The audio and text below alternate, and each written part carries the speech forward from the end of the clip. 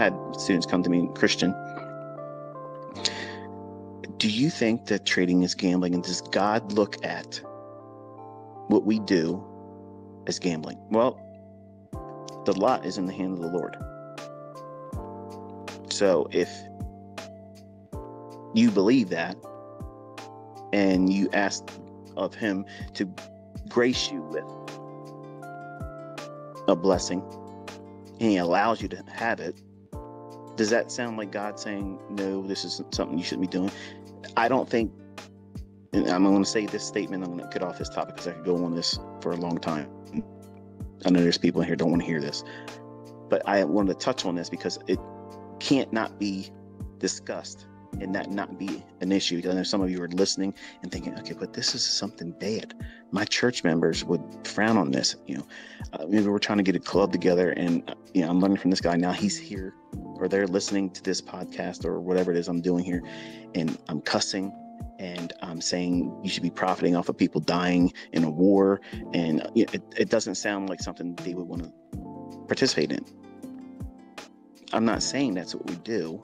I'm saying that that's where sometimes, unfortunately, great opportunity is there. And here's what you can do with that. You can take that windfall victory and turn around and bless other people with it. That's all you got to do. If I profit and I see someone in need, I don't broadcast it and say, I go out here and I did this today. Give me my attaboy publicly. I don't virtue signal for that crap. Okay. I have shared in years gone by that when I'm in a grocery store, I like to pick somebody out that wouldn't necessarily expect it. And I go behind them with my cart. And then I tell the person, go ahead, I got you.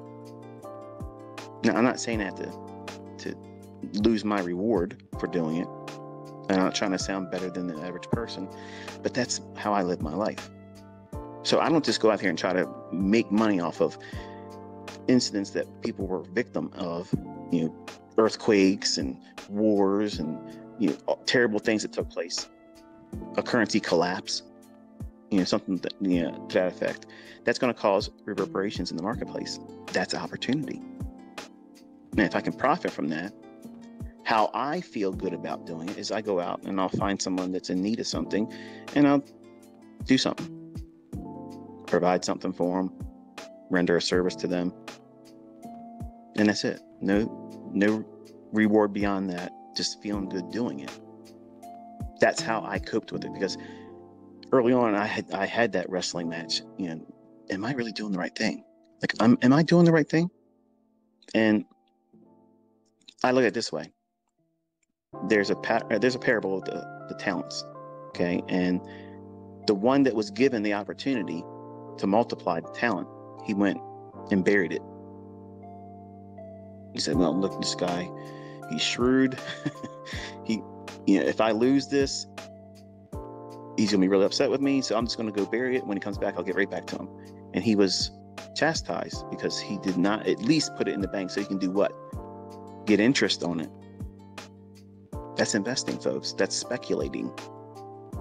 So I don't think that God has an issue with trading or speculating.